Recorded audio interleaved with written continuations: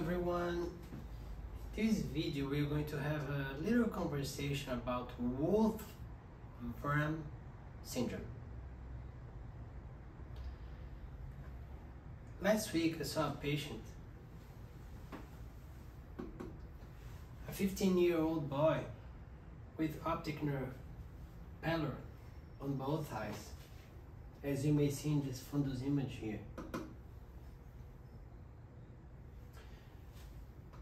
The child started with diabetes about 5 years ago and also had some neurologic symptoms.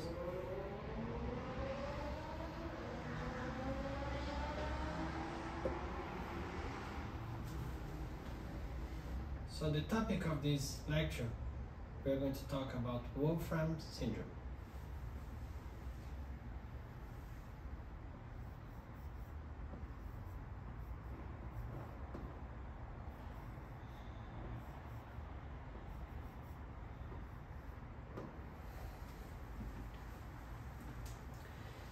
This entity is characterized by these main findings.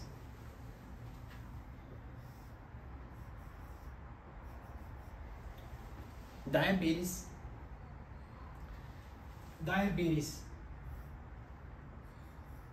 insipidus,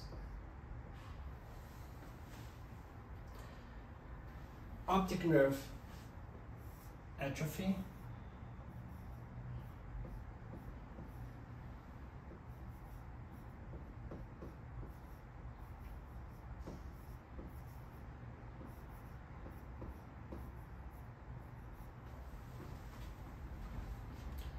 sensory neural hearing loss,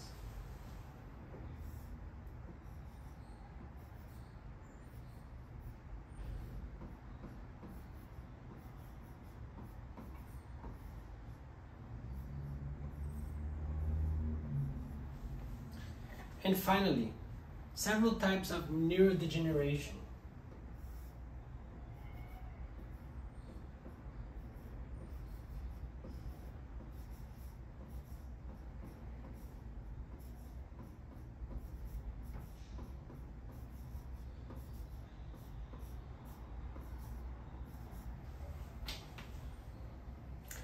We're going to discuss some of the key features of Wolfram syndrome in this short lecture. Usually, patients around 6 or 7 years old start with diabetes. Next, between 10 and 15, patients usually develop the optic neuropathy.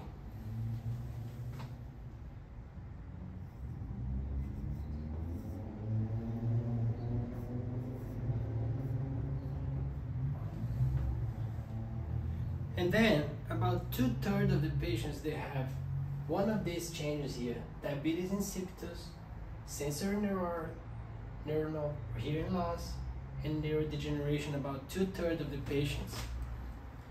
There are other less common clinical manifestations I'm going to list here to you.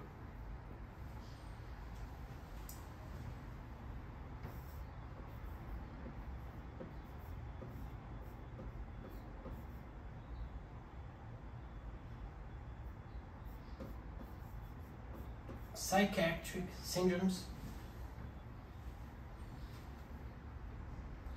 urinary tract dysfunction,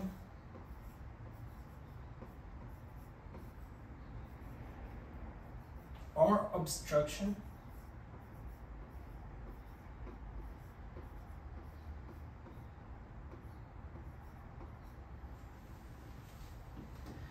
and end stage of the disease, because of the neurologic manifestations, patients may develop respiratory insufficiencies. Pathogenesis of the disease is very interesting. It was thought to be a mitochondrial disease, but Wolfram syndrome is basically endoplasmatic reticulum disease.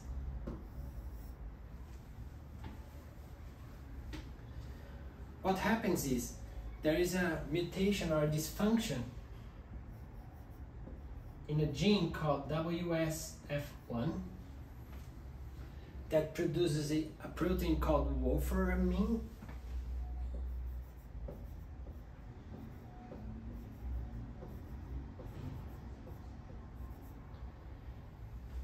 And it is thought that the pancreas and the axons or the neurons have a high metabolic state, and they are very sensible to endoplasmatic reticulum dysfunction.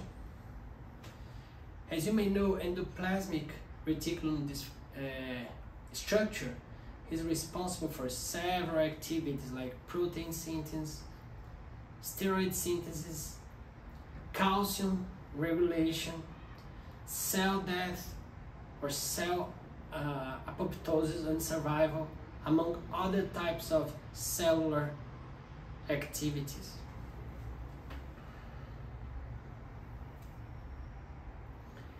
As we commented, the most common optic nerve finding is pallor or atrophy, which occurs in most of the patients with the complete disease of Wolfram syndrome.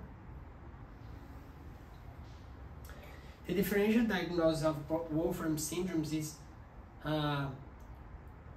optic neuropathy that occurs at an early age, like Friedreich ataxia, Bardet-Biedl syndrome, or Astrom syndrome. Wolfram syndrome is a very rare disease affecting more or less 1 every 500,000 people. That's the prevalence of the disease. The management is mainly supportive. Unfortunately, many of these patients pass away at an earlier phase in life, around 30 or 40 or 50 years old, because of the neurologic and respiratory dysfunction.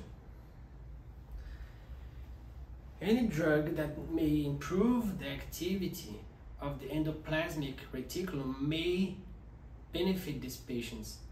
And one of these categories of the drugs, it is called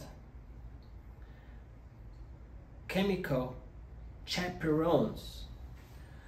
Dantoline also works in the endoplasmic reticulum. And also there is a drug